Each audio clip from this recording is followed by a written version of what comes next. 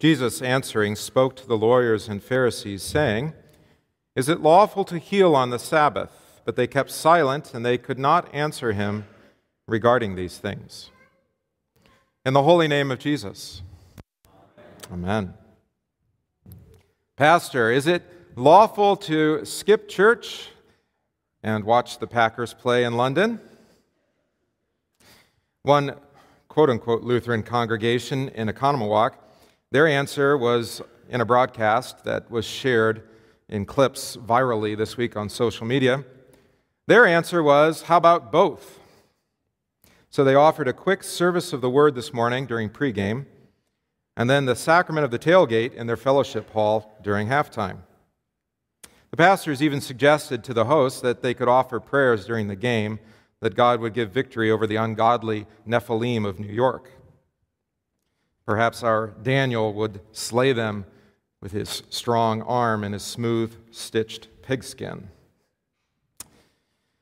I imagine that most of the viewers who saw the clip and shared it found this congregation's approach amusing and clever. Along with the green and gold of Trinity season on the altar and pastor, the congregants in this video were encouraged to wear matching jerseys. Why can't we both love God and love our beloved team at the same time? Perhaps we should have taken a survey this morning and asked maybe to delay God's service to the evening or devise some kind of clever scheme like that church up north, or perhaps just cancel altogether and come back another day.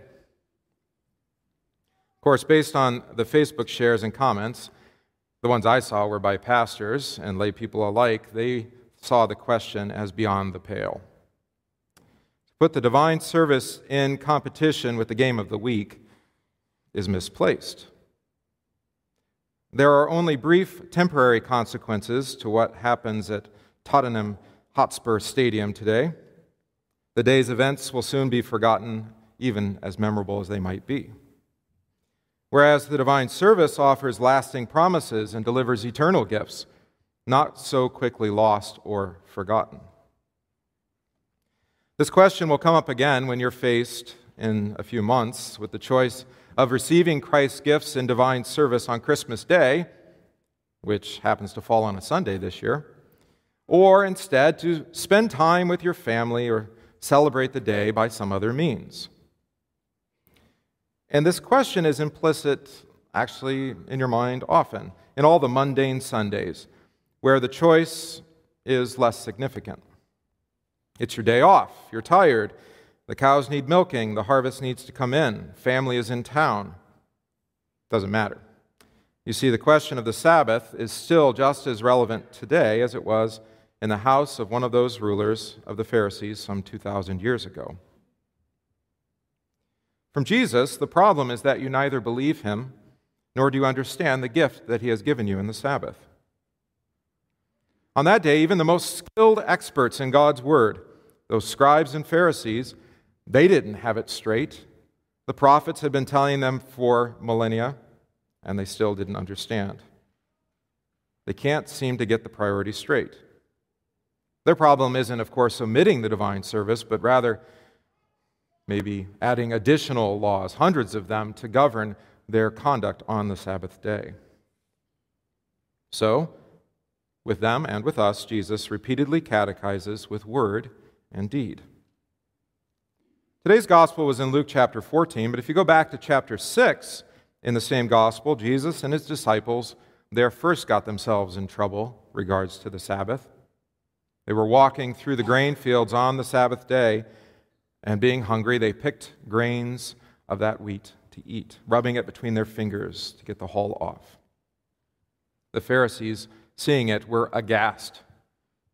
That's not lawful, according to their rules.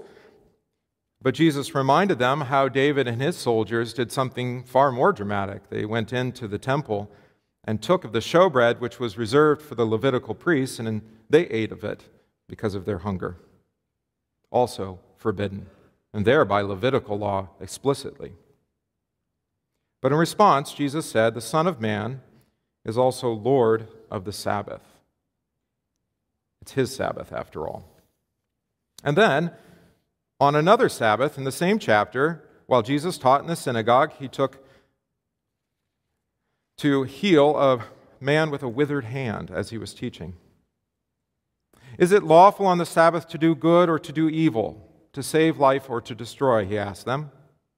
And then he healed the man, and the Pharisees there were filled with rage at, again, this gross violation of the rules which were set up. And again, in chapter 13, just right one chapter before our gospel today, while Jesus was teaching, there a woman who was held in an infirmity, a captivity that had her hunched over, well, he released her from the captivity and healed her of the infirmity. Again, a ruler of the synagogue was outraged and exclaimed, "There are 6 days on which men ought to work. Therefore come and be healed on them and not on the Sabbath day." But Jesus brought not only this ruler of the synagogue, but the Pharisees and scribes there to shame, pointing out their hypocrisy. Does not each one of you on the Sabbath loose his ox or donkey from the stall and lead it away to water it? So ought not this woman, being a daughter of Abraham, whom Satan has bound, think of it, for 18 years, be loosed from this bond on the Sabbath? That's all the lead up to today. Having been put in their place and rightly ashamed by Jesus, one of the rulers of the Pharisees now sets Jesus up. Jesus was invited, and as Luke says, they're all watching him closely, as a man disfigured with edema is brought before them. What will Jesus do? They think they have him cornered. Will he slip up and violate the law of Moses, this time in such a way that they can finally accuse him of blasphemy and put him to death? Will Jesus finally give them some cause to get him out of the picture? But of course, Jesus, knowing their hearts, sees right through the ruse, and Jesus answering, that is, answering their action of putting the man with edema in front of him, spoke to the lawyers and Pharisees, saying, "Is it lawful to heal on the Sabbath?" Again, is it lawful? His catechesis is working, because this time they don't even answer. They dare not answer, and they're silent. Why? Because again, they know they have no excuse. This man is in pain and suffering. He needs mercy and healing. Not to be excluded, not to be neglected, not to be sent away. And so Jesus took him and healed him and then let him go. Like any reasonable man would rescue his own son or ox that has fallen into a pit, Jesus saves this man plagued by this sickness, this disfiguring edema on a Sabbath day. What a gift. You'll notice the common question that is repeated in all of the exchanges, the 4 I gave you from Luke's Gospel. They keep asking, is it lawful?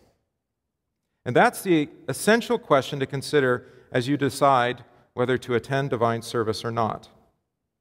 As it's explicitly confessed in the 3rd word, remember the Sabbath day by keeping it holy. How do we as Christians deal with this law? And in what way is it kept? According to Jesus, both in his actions and in his teaching, all human and divine laws are dealing with outward works, and they are no more binding than love demands. According to Jesus, love is the exposition of the law. You shall love the Lord your God with all your heart, soul, strength, and mind, and your neighbor as yourself. On this, all the commandments hang, he says. In other words, without love, the law, even the law of the Sabbath, is worthless. And worse than that, the law, where love is wanting, becomes something ugly and gross, tyrannical, oppressive, and injurious, as the Pharisees and scribes, and even Jews to this day, use the Sabbath.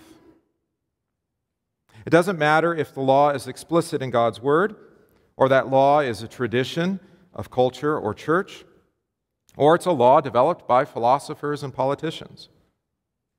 Without love for neighbor, or where that love is wanting, the law is worthless. They should have known better, these Pharisees and scribes.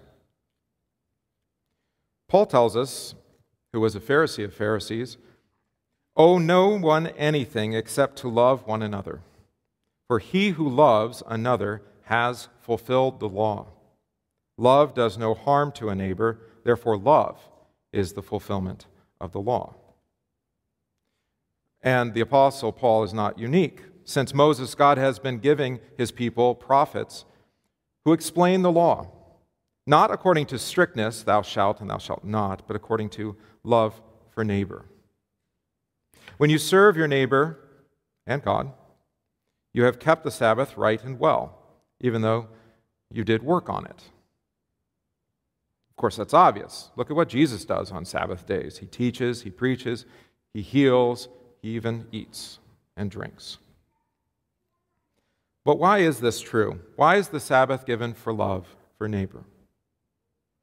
Because love for neighbor is the work that God, the Holy Spirit, works through his word. This is the purpose of the Sabbath, that you hear God's word and, by God's giving, then live according to it in love for one another. Without God's word, you would neither know God, nor would you even know how to love your neighbor. Therefore, God puts his word into your ears, not just today, but every day, so that your whole life will be lived in faith toward God and love for one another. Of course, since we are flesh and blood, it is best for us that we set aside one day restraining the flesh with all of its distractions and desires and football games, to gather together in faith to listen to Jesus and receive mercy, grace, and love in his blood-bought forgiveness for us. So I suppose you're still waiting for my explicit judgment on whether it's lawful to watch the football game today or not. Well, actually, that's not really what today's text about the Sabbath is about. Elsewhere, Jesus deals with those who make excuses, who were once invited but then avoid the wedding feast of the Lamb, which has no end. You'll get another sermon, or more than one, on the silliness of all of our reasons to avoid Jesus and listening to him. But today had more to do with the purpose of the Sabbath in its first place. Was it given for love, or was it given for obedience? Is attending divine service an obedient act of love for God? Is it even a sacrifice of your real-time ability to watch a game? Is it lawful to stay home or not? It's really all the wrong question. Instead, let's go back to the beginning. Just as God rested on the seventh day from all his works that he had made, Genesis 2:2, so he still desires you, your children, your workers, even your livestock, to rest and to pause on the seventh day. God is the Lord and maker of all creation. He knows your need and he well provides for them, even as you rest. He doesn't want or even need you to be worn out from all your constant labor. He does want you to rest your bodies and even let creation that he has given into your care rest just for a day. And to this, it doesn't matter what the law requires or even what your work ethic demands, because both the law and life must defer to love, even his loving care. That's the first purpose of the Sabbath. But there is also a famous passage from St. Augustine's Confessions in which he says, "You, O God, have made us for yourself, and our heart is restless until it rests in you." You have made us for yourself, O Lord, and our heart is restless until it rests in you. This ancient father confessed another and maybe chief reason for the Sabbath. It's for the receiving of Jesus' word. Without Jesus' word and his gifts given, your faith in God becomes starved, and thus your love for neighbor will also fail. This is why this question, is it lawful, is really the wrong question. The Sabbath was not made for you to obey and to keep in order to serve God, but rather because the Sabbath is God's day of love for you, for him to serve you. The Sabbath was given for you, that you would be renewed and refreshed in your life, but also in faith and in love for one another. This refreshment comes to you in the proclamation of Christ crucified for you, for the forgiveness of sins, and that forgiveness delivered to you in water and in word and in bread and wine. It's all a gift for you, from God to you. So instead of thinking of today as a day that you make sacrifices in order to be faithful to God, receive today as God's gift to you, a Sabbath day, a day of rest for you. Jesus comes to you, forgives you, restores you to holiness, renews your faith, enlivens you in his love, and inspires you to testify to others of Christ's love. And God, the Holy Spirit, will continue to use your voices, confessing, singing, consoling, encouraging, even boldly proclaiming Amen for faith and for love for each other. May God give you such bold hearts and tongues. In Jesus' name, amen.